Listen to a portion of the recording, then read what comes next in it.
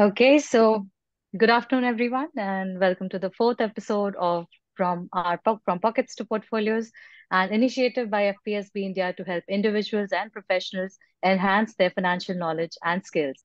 I'm Sanya Chavan Vilko, Manager Certifications and Engagements at FPSB India, and it's always a pleasure connecting with you all. So today we are honored to have with us a distinguished leader in the financial services industry, Mr. Kalyan Basu. He's the MD and CEO of Vayana IFSC Private Limited, overseeing the Vayana TradeXchange (VTX), an ITS platform that facilitates cross-border trade financing, established under IFSC guidelines at GIFT City, Gujarat. With over 3 decades of experience in banking and financial sector, Mr. Basu has held key leadership roles at ICICI Bank and Axis Bank, and was the founding MD and CEO of A-Trades Limited, a leading Mr. Basu, if I am pronouncing this correctly, Trades, is it that? Trades Yeah, yeah. Exchange in India? A Trades Private Limited, and the name of the platform is Invoice Smart. Okay. And yes, his expertise is revolutionizing in revolutionizing trade finance and digital platforms, particularly through this VTX, is helping bridge the gap in MSME financing globally. With VTX, he aims to bridge the gap between the working capital requirements of MSMEs, not only in India, but across the globe, embarking on a journey to build the best-in-class digital marketplaces for the financing of trade finance, receivables, and payables for cross-border trade. In this session, Mr. Basu will delve into topics such as the impact of digital platforms on global trade finance, the growing significance of GIFT IFSC, and how innovative technologies like the Vayana TradeXchange (VTX) are transforming trade financing for MSMEs worldwide. And we are equally privileged to have Mr. Arun sir with us, Arun Thukral, Chair of the CPAC at FPSB India and Professor of Practice at KJ Somaiya Institute of Mumbai, as our interviewer. And Mr. Thukral is a seasoned BFSI professional with over 30 years of experience across retail banking, corporate banking, treasury, wealth management, and stockbroking. He led Axis Securities for over 10 years and achieving significant milestones, and is also an acclaimed author of Yogi on the Dalal Street. We'll also have a dedicated 10 minutes question and answer session towards the end of this webinar, and where you can ask Mr. Basu any questions related to this discussion. So feel free to submit your questions through the Q&A tab during the session, and we will try to address as many as we can with the time we have in hand. So without further ado, let's welcome our esteemed guest, Mr. Kalyan Basu. Thank you, sir, for having it's a pleasure having you here, of course. So No, it's Arun, my sir, over honor. to you. It's my honor. Thank you, Sanya. Sanya, it's my honor to be here, and thanks to my friend Arun Thukral, who he has been a friend over more than almost 2 decades now. In Axis Bank, we have worked together, and it was a pleasure when he invited me. It was an honor also for me to be here. Thank you so much for inviting. You're most welcome, sir. Thank you, Sanya, and thank you, Kalyan, for the kind words. And I should thank you for your time because No, you are not at running all. a My company. pleasure. Great. So as you know, this particular series is about the personal money management journeys of CEOs as well as little bit about their business.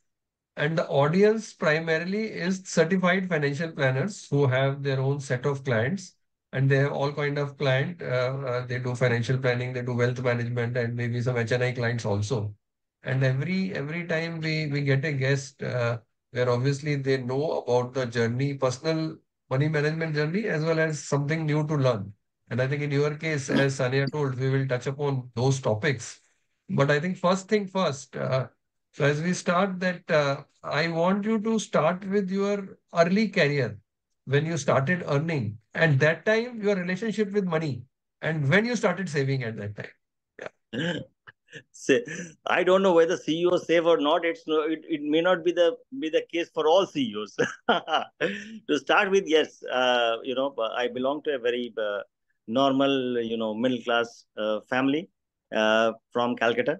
So my first job was with Central Bank of India as a you know in the Asansol Durgapur region of Central Bank. So as usual, out of Calcutta, where I was born and brought up, and I spent around 8 years in Central Bank in that region. Mostly it revolved around retail banking, of course, DDs, then your savings account, current account, cash, clearing. So I had learned, you can say, the nuances of retail banking in Central Bank of India. Being worked in almost all departments in small and bigger branches, so you have to work in those, in branches everywhere, starting from cash book to salary to pension to giving cash, remitting cash, so all such things. And then when ICICI Bank first came up with opening their branches in Calcutta, so I applied. I wanted desperately to come back from the Asansol Durgapur region to back in Calcutta. And Central Bank, it was almost impossible. So I applied and I got a chance to come back to Calcutta.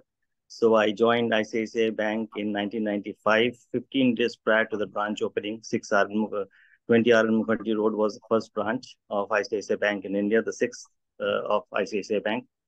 So a lot of time was spent there, 6 years spent there in various departments in various capacities, heading operations, retail as well as corporate operations. Then I was head of foreign exchange there. Then when centralization happened, I was moved to Bombay as the central team. Then I was moved to product in ICICI Bank, a very small niche, kind of team of only 4 people, directly under the supervision of Madhavi Puri Butch. So I had the privilege of working with her for almost 2 years. And as you can understand, the timing was from 6 o'clock in the morning to 1 o'clock in the night. So it was humanly not possible. 2 years. So I moved on. I thought it is time that I either leave or I move on. So I applied to Axis, and then I was first selected in Axis for heading a branch in Calcutta. So I was thinking of coming back to Calcutta again. That dream didn't come true. So our treasury head, who is one of my very good mentors, you can say, and of course I look towards him, Mr. P. Mukherjee. I was interviewed by him, and I was told that what are you going to do in Calcutta? Go to Delhi. So I went to Delhi, heading the foreign exchange. Then in Delhi, I had almost 10 years in Delhi. I spent 10, 12 years as in various capacities again, head of North SME, head of trade finance, head of CBO, head of large corporate relationship, maintaining relationship with the large corporates as the senior relationship manager for steel, cement, almost all the major sectors of the manufacturing segment. Then I was moved to Bombay by Axis as head of supply chain finance, Pan India. So while heading supply chain finance, trades came in. So I was given the opportunity to head trades much before it actually came into life. So I was involved with the application to RBI, representing Axis Bank with RBI, getting the license, building the platform, and then making it live. And then, of course, I moved to Vayana, building up this new platform called Vayana TradeXchange, which is into cross-border trade, which I will definitely discuss once we get into the details. So that's a brief of my journey. Yeah, so humble background. I think that is what we have seen. Almost all the CEOs we have interviewed, I think they all started with a very, very humble background, and the story is very inspiring. And the way you explained it bit by bit. So one more thing which I touched upon was that when in the early career you remember that you started saving some money, and maybe over a period of time you must be facing some kind of challenges also, that yeah, money saving is also important, and maybe then you have some serious efforts that okay, I should save this much, spend this much. So can you recall any such time in your life at that point of time, like how you started your money saving journey or money management journey, So personal? money Yeah. management journey, to be true, but to be very, very true to what has happened in my life at least. See, I started saving only after the age of 40. So when I went to Central Bank of India, I was alone there, and the kind of salary that we used to get. So making a living itself was a challenge. And then of course I built a house, small house, taking a loan from Central Bank of India. So making two ends meet was something which was very, very paramount rather than saving. So that was the case till the age of 40, you can say. And then, during this period of till I reached 40, I opened various recurring deposit accounts, but never, not a single recurring deposit could run to the maturity. So there was something which will come up, and you need the money and you break it. So that was the first part of the journey. The second part started, yes. So I had priorities. So I have two daughters. So I had to their education, family commitments, building a house. All those things were there. And you can say at this fag end, I can say I am debt free. So the investment, if you see, started from only 40 years of age. A great answer. Because normally nowadays, see, at our time, because I also started my career during that time, the main thing in our life was roti, kapda, and makan. Maybe we Yes. have to make two ends meet, but nowadays maybe our kids are privileged that they start with a definitely a much better background, and all of us started saving quite late. Although nowadays they say that start early, which is a fact that you have to start early. But they also say that if you have not done that, the next best day is today. So whenever you can, you should start saving. But Yeah. yeah, preferably nowadays people would start early, and nowadays the kids are more conscious about money and about anything. They are definitely much more learning, and we never had an internet and to know about a lot of things happening in the financial world also.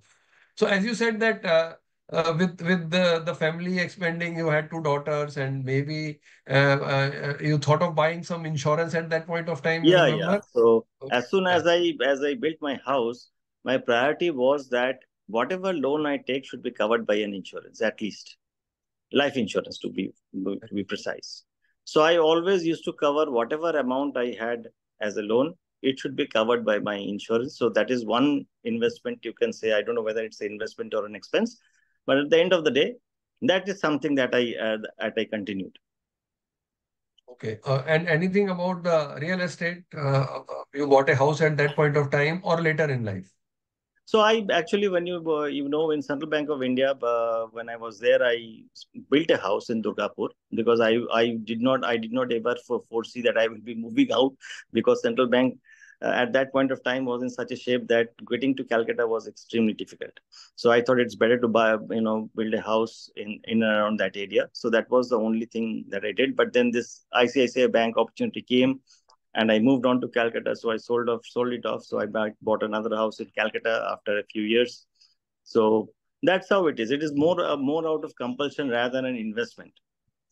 Okay. So that was actually my question. So if I ask you now your asset allocation, so people in India, I think most of our ancestors, so they used to love gold and real estate. And over a period of time, we have seen the financialization. So maybe are you now invested sufficiently in equity and debt and commodities and real estate and gold? Is there a some kind of a classification, a rough classification that you are more into equity or more into debt? What kind of asset allocation you do now? See, if you see asset allocation, Arun, I think most of it goes to real estate because obviously you have to have a house. And I don't see it as an investment. You can have a notional, feel good factor that my house now is valued this much. But then if you're staying in that house, that's a notional happiness that you may have. But then, of course, if allocation wise, if you talk about 50% is almost home, and the rest of it is equally divided between equity and FD. I am an old timer, so I still believe in keeping some cash. So, Okay. yes. And you are an expert in foreign exchange. You are heading foreign exchange and you have worked in a large bank like Axis. So you never thought of getting into dabbling into currency futures and taking a bet on commodities and currency and all that. See, So that kind of a I thought, think, yeah. uh, yeah, see, maybe the alignment of taking a plunge in that area had never occurred to me because uh, that area, though you can say I am an expert, I know trade, I have been in this department for a long time, but can you really predict market? Can you really predict the events that are going to come?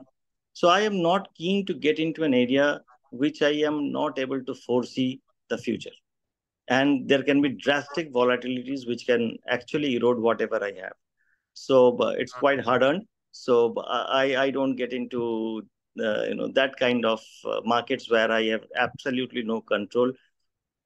I miss there are thousands of people predicting, so they have their own logic. I also have my own logic, but those logics don't hold good most of the time. Okay, okay. And how do you manage risk in your portfolio? Although I can see there's not a much risky portfolio anyway you follow, and I'm sure, but still I would ask you whether you have ever thought of putting money in cryptocurrencies, in Bitcoin today, and whatever the new age investors do. So, what is the definition of risk, and whether you have tried this exotic asset class at any point So, of time, of thought of? so Yeah. I will come to crypto later, but I will Uh, take how do I cover risk. So my formula is very simple. See, the market FD gives you return of 7.5% at the most now. If I mm, get, if I invest in an equity, if I am getting 20, net of tax 15, I am very happy. I sell it, finish it off. I don't look back. That has gone, given 80%, 90% and try. So I am very happy getting 20, and I invest in something different whenever I think the time is suitable. Otherwise, I put it in FD and keep quiet for some time. So my risk appetite is limited, to the sense that I have limited expectations, and when those expectations are met, I'm out of it. As far as crypto is concerned, see, crypto is like having your own bank. See, the bank is actually your laptop. What kind of significance it has, what kind of credibility it has, what kind of legal framework it has, it is absolutely complete ambiguity. So I generally would not go into ambiguities. Yeah, I think great answer. I think I get mostly similar answer from the last 4 or 5 episodes. Maybe I think sometimes it's a generation gap, or maybe we Yes, are very, yes. very traditional, and our kids, they sometimes they don't agree with us. But that's life, and maybe over a period of time. So we always say that it should have a base, and I keep asking youngster that why are you so much keen? But youngster nowadays, so they are loving Coldplay and panicking that they are not getting tickets. We are not even bothered. So so maybe Yeah, yes, yeah. there is some that will stay. That kind of That gap will will of always. course happen. See how our Yeah. fathers used to think, how our grandfather used to think. We have not thought that. See, I have been. See, my father is a banker, so he has spent around 35 years of his life in Punjab National Bank. So when he heard that I am leaving Central Bank of India and coming to ICICI, he simply was completely taken aback. How can somebody take such a decision? So Yeah. there will be generation gaps. So I am not saying that crypto is bad or good or ugly, but then of course may not be my cup of tea. And how comfortable you are with the technology apps? Like nowadays, there are so many apps that you can invest through these apps, whether it's mutual fund, whether it is stock, whether it is anything else, any asset class. Nowadays, just on the press of a button. So are you comfortable, or you have your own advisor, or you do some kind of a consulting? How you do that? No, no. The execution. See, I don't have an advisor, and of course, I do it through the apps. It is very, Great. very cumbersome otherwise. So Uh, I have, one demat account with Access, of course. So I use that only. The Access app is very good, and thanks to all of you for making such a wonderful app for investment at Access Direct. So I only use that for investment, and of course internet banking for any other needs. So I hardly go to the branch, and there's no need as such. but the audience today here is the financial advisor and financial planner. So maybe you and I can understand little bit about markets, and we can do that. But what Yeah. do you think the role of a financial planner or an advisor? How the role should be, and what kind of expectation an investor would have? Uh, as a layman, what comes to your mind when See, you as look an at the advisor, financial I planning? think, see, Yeah. anybody who is advising, I think, first of all, if somebody is seriously seeking advice, you should give advice. That is my first criteria. Otherwise, there is no use of giving advice. So if somebody is seriously thinking, want to have your advice as a financial planner, provide them the best possible thing that you think is good for him or her. So beyond that, nothing can happen. See, advice is an advice. He may be an expert, he may not be an expert. Whatever he tells, whatever the fortune, whatever futures that he has committed may come true, may not come true for so many reasons. But while advising, I think he should be true and honest to himself and provide the best possible advice he can honestly to the person who actually seriously takes it. Great. Another thing, when you invest company's money, so you run a large company, so that kind of differentiation, investing your own money and investing or risk-taking capacity at your personal level and at company's level is different or similar, or how does it No, in play for company's you? case, it is more stringent. See, at least I'm not dealing with my money. So I have to be Okay. much, much more cautious and much, much more risk averse. But there is no choice. So in Invoice Smart, if you say that, there is a risk framework available where you can invest, where you cannot invest, there is hardly any option available. And in Vayana as well, we don't, invest anything which is there in excess other than fixed deposits. We don't get into equity, we don't get into any other kind of investments as such. But of course, these are small. Vayana is a small company, so was Axis Trades. But if you're talking about large companies, there are, I think, capable people who take decisions to invest in equity, invest in various other instruments after deliberation, taking the decisions together, whether to invest, how much to invest, till what time you remain invested.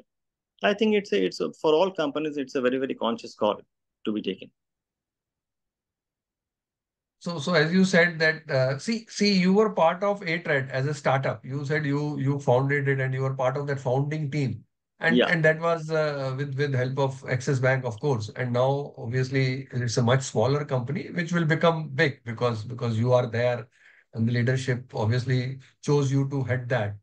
So over a period of time, so now getting into your domain, how do you see the future of trade finance? And for the audience sake, you can briefly explain that what exactly you do and what is trade finance and what are the different areas you touch upon. Little bit about your business. Yeah. So Arun, if you talk about any GDP, whether it is global GDP, Indian GDP, state GDP, what is the GDP? It is the accumulation of trade. Correct. So anything that is trade needs financing. And anything that needs financing, I think not each one of the players in trade gets an easy access to finance. So what trades the platform InvoiceSmart that we had built in Access and what Vayana TradeXchange actually brings on the table is easy way of getting finance. It is not, I should not say easy, I should say a seamless way of getting finance digitally.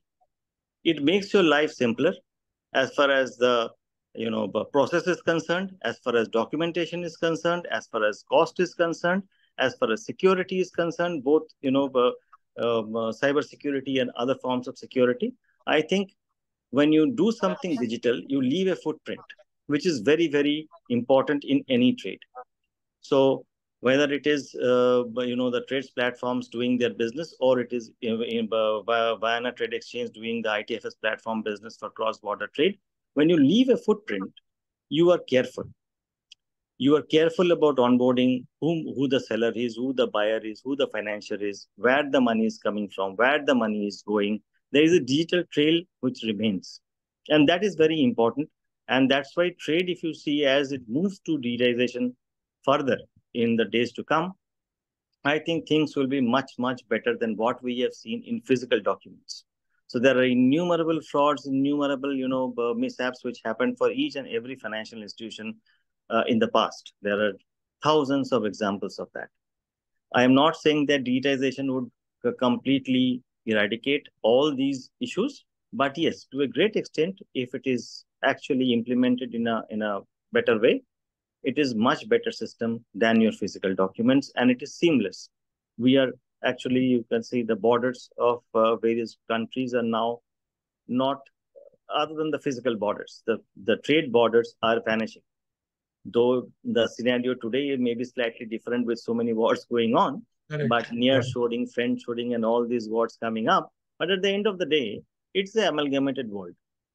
There is no other way but going the digital way if you really have to do a seamless trade. And I think we are moving towards that. Great, great. I think you have explained in a very simple term.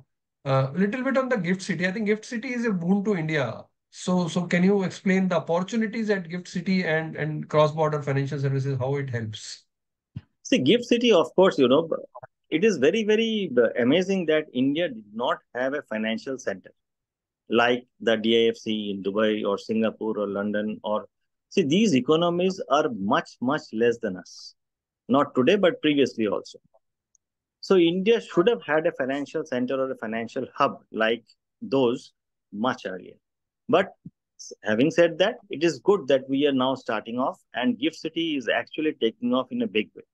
So we have two, global exchanges there, one bullion exchange there. We have these ITFS platforms. We have now 29 banks set up shops there.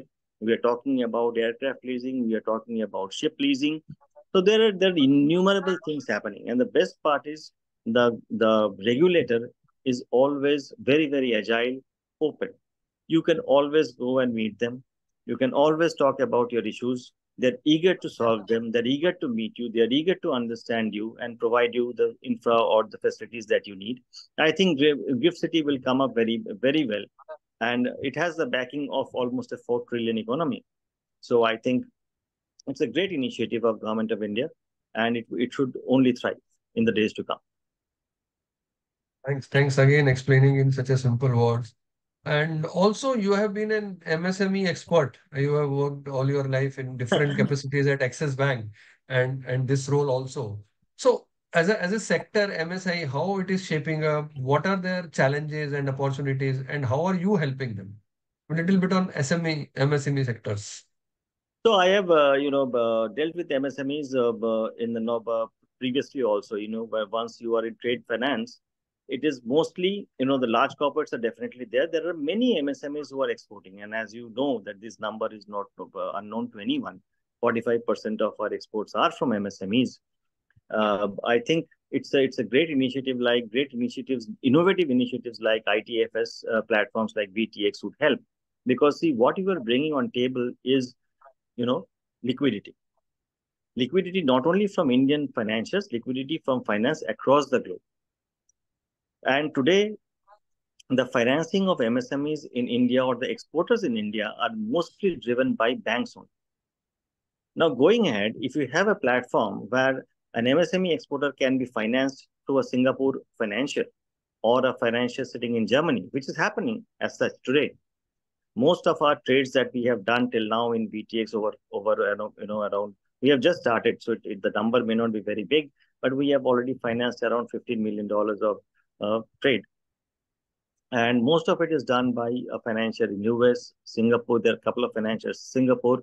There is one financier in Germany. There are other financiers coming up. So you bring liquidity not only from Indian financiers but also globally. That helps.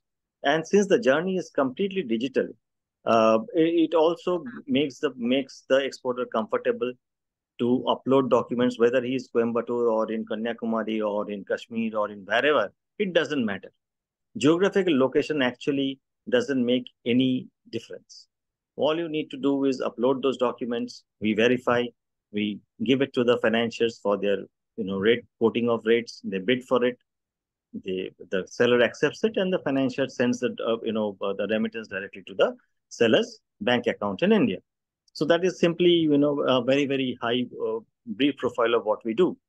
So if we bring in financials from all across the globe, it definitely helps the MSMEs of the country. And the product that we deal in is factoring. Now, factoring as a product, as you know, in India has not actually made any progress as far as cross-border trade is concerned. And even in the domestic side, it was only after trades that factoring actually became popular and actually was implemented. And today we have humongous volumes. See, each platform doing $1 billion a month. So 3 platforms are there doing $6 billion a month worth of disbursements. And it is for all MSMEs. You see the kind of portfolio being created for the financiers. There are about 60 financiers on those trades platforms. So see the book that is being built up, how granular, self-liquidating. The average size usance period for these bills are around 60 to 75 days. So it is self-liquidating. And it is completely digital journey, except for a few parts of onboarding, which still, because of the KYC AML reasons, is more or less physical. Other than that, it's a completely seamless journey with complete legal framework around it. So I think it's a huge progress that we have made as far as MSME financing is concerned, and of course the banks are there to help. But then, how much they can help physically? Because I have been in MSME department for a long time. The moment you seek collateral and the moment you seek property as a collateral, it is definitely not a process which can be brought below 1.5 months. Somebody has to visit the property, somebody has to value the property, somebody has to check the valuation. It takes humongous time. You just cannot bring it down. And these are done for working capital. Again, the asset that is hypothecated is receivable. So it is much better to do a receivable financing through platforms like Threads rather than getting into that kind of a scenario where you have to give your personal guarantee, you have to give your house, you have to give your LIC policy, and whatnot, whatever you have. How long can an SME continue giving such kind of collaterals and growth? There is a limit. I think great platform for SMEs and the financier also. They are also getting a good return on. And now you are saying what you were doing at A-Trade, that was mostly domestic, and this is cross-border. And Yes. there are more and more investors from different countries. And, and Yes. and I'm sure you would be covering their satisfaction or risk and all, and you would be comforting them, and you have built-in systems where they don't have to worry about the money. I think that Yes, is yes. also See, taken care. factoring as a product, Yeah, these people understand, the global financiers understand the product factoring and how to cover the buyer risk. correct, So they correct, correct. have their own mechanism, either through credit insurance or they have a risk, mitigation solution around the buyer, or whichever way they choose to. They have a risk mitigant for a default scenario if in case the buyer defaults. So those things are in place, and those processes are being digitized on the platform so that the all the participants have a seamless journey. It's a complex thing. Maybe the first timer would find it slightly difficult, but it's very interesting. Once you were speaking, I think people would read a little bit more about this, and maybe they go to your website, and because these or the audience today is the financial planner, and sometimes is many a times they have some SME clients also. So now I think this would help them to understand them better. So there are Yes, exporters, yes. there are some other guys, their bank account, their investment philosophy, and they would understand them better. So I think any Absolutely. advice for and any advice for those planners who are dealing with these SMEs. Yes, So yes. so If you have any exporter, I think for any small exporter, small, medium enterprises who, who are seeking finance, I think Vayana Trade Exchange or the ITFS platforms that we have today working from Gift City is the best possible solution that you can have. The easiest solution that you can have. Your cost is hardly anything. You need not, it is completely without recourse and unsecured, first of all. The process is factory. Digitally, you upload documents, you get into only one agreement. The fees are very, very nominal for us. And otherwise, whatever the discounting charges are, you can always get a good rate on the platform. So as you can see on Trades, maybe we will come to that stage maybe around a year, maybe in future. But if you see Trades, people are getting absolutely phenomenal rates on this platform because of competitive bidding. So I think it's a great platform for financial planners to tell their customers if they have MSME exporters with them to come onto the platform, at least seek an appointment and see how, take a platform demo and understand the process. I think now they have an idea, and they will look at your website and maybe connect. And obviously I can also get those details and pass it on to you from FPSB. So Sure, so sure. thank you, Kalyan. Maybe we'll take some questions. Sanya, if there are questions, we can take now.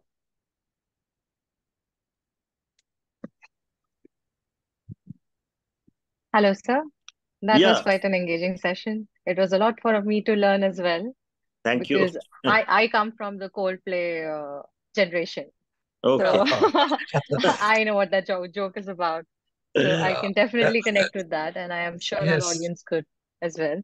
So, Arun sir, I'm sending you a question that we have received from the audience. If you could paraphrase it correctly, I've just Uh, sent it to you on chat.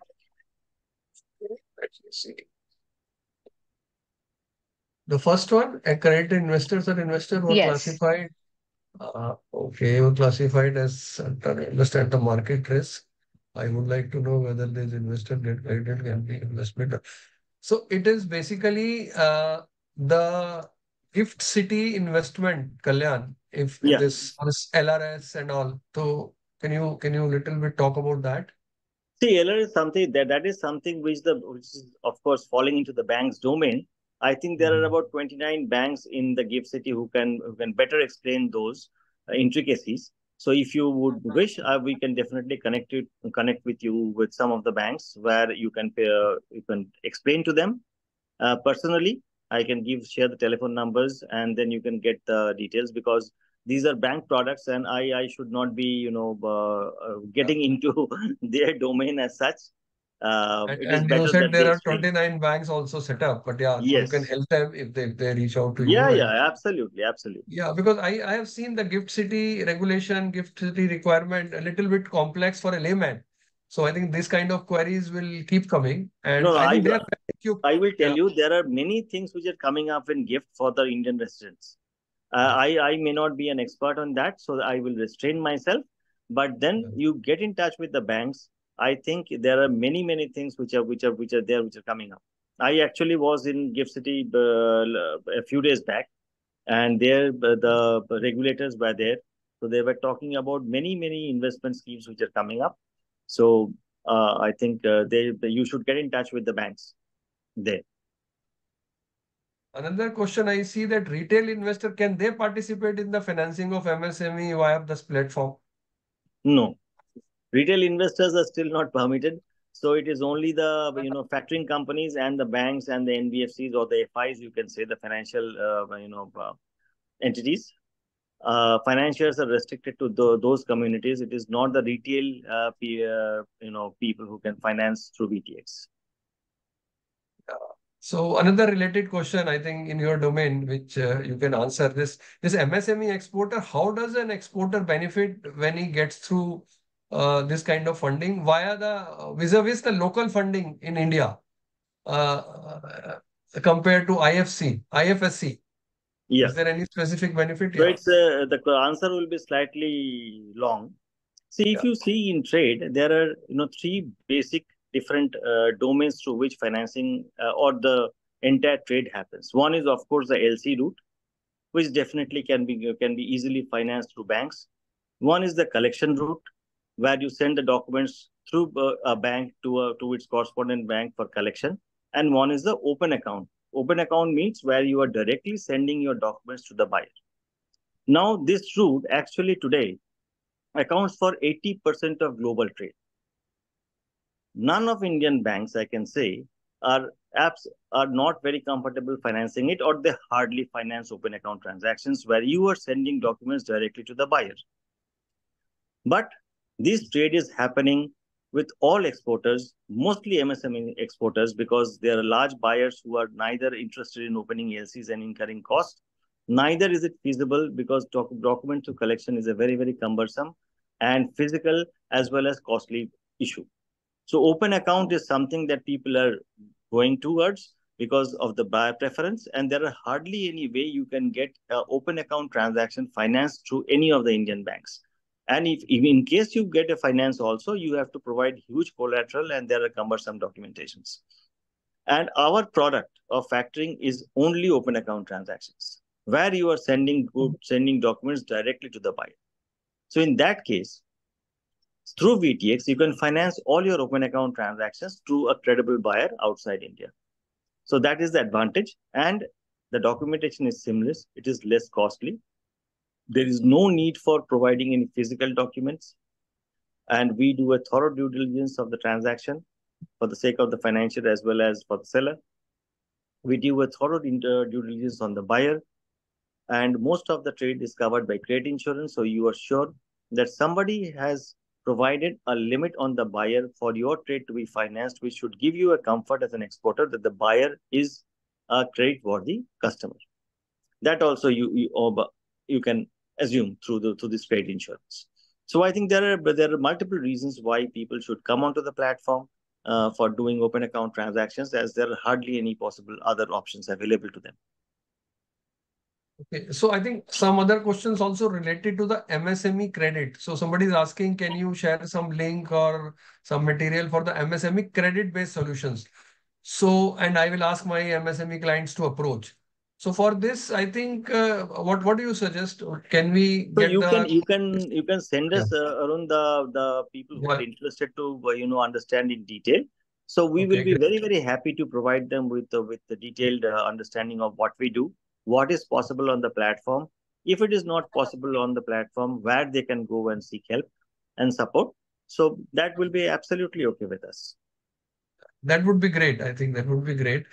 What my understanding is that this set of audience, I think they are trying to understand this specific platform and the process, and I think they would have more queries. And what we would do is we would collect everything. I think Sanya would share with me, and we can send it to you, and then maybe you can connect with your team or wherever possible, wherever they can Absolutely. get You can some. always visit our website and put in a query. So there is a special place where you can put in a query. Or if you are there in this webinar, please send it to Mr. Arun or whomsoever you are connected to. We will be definitely connecting with you and giving you the details. In Great, this great. case, Thank I you. would like to Yeah, intervene and yeah. advise our audience that if you have any similar queries, you can write to us at events@fpsb.in. I'll leave this email address on the chat so that you can keep it handy. So you can ask those queries, and I'll compile those queries and share it with you, Basusa. Yes, yes. And you can also share if you think it is okay, you can share my Yeah. email ID with the participants. They can also directly write to me, and we will ensure that we will answer those queries. That would Thank be you so so much. kind, so nice of you, Yeah, yeah. Kalyan. So we are a And new thank platform. We need to tell people what we do. It's a great thing for for everyone to have such a platform, and for government of India to come up with this idea, and we would like SMEs to benefit out of this. I think that's a great service you are doing. Other No, than no, no, not at all. the one is the business, other is the way you are saying that you take my idea and send it to me. I think that's so nice of so kind of you. No, So no, Sanya, I absolutely fine. think you can spread the word, not only the audience who are attending, and you would be, I think, sharing this on the platform, and many more people would also watch this. So I think we Yes. would come back to you, Kalyan, and thank you very much. And over to you, Sanya, now. We can. Okay. So it was absolutely enlightening to be a part of this, and it is every time I'm a part of this series. So thank you so much, Mr. Basu, for sharing your invaluable insights with us today. It's been truly enlightening session, and we are all taking away a wealth of knowledge on trade finance and the digital platform shaping the future of MSME financing. A special thank you to Mr. Arun sir for expertly guiding today's conversation and for his valuable contributions to this webinar series. And of course, a big thank you to all our participants for joining us today. Your engagement and questions added so much value to the session, and we are very grateful to you. Thank you. For today's webinar, kindly note that all CFP professionals will have the opportunity to earn 2 CPD credits once the session has been uploaded to your LMS portal within the next 2 weeks. The webinar will also be available on our official YouTube channel by Monday, so please do check it out there. And as we conclude, please stay tuned for more insightful episodes in our From Pockets to Portfolio series. So thank you once again and have a wonderful day. And if you have any queries, as I earlier mentioned, you can leave it on events@fpsb.in. And we would be kind enough to share it with Mr. Basu and help you with that. So thank you Thank so much. Thank you so Thank much, you. sir. Thank you, Sonia. Thank Thank you, you. Arun. Thank Thank you, you so much for Kalyan. inviting. And Thanks. thanks Yeah. once again to the entire all participants. Thank you. Our pleasure, our pleasure. Thank you. Thank you so much, Kalyan. Thank you, Sanya. Bye. Thank Yeah. you. Bye.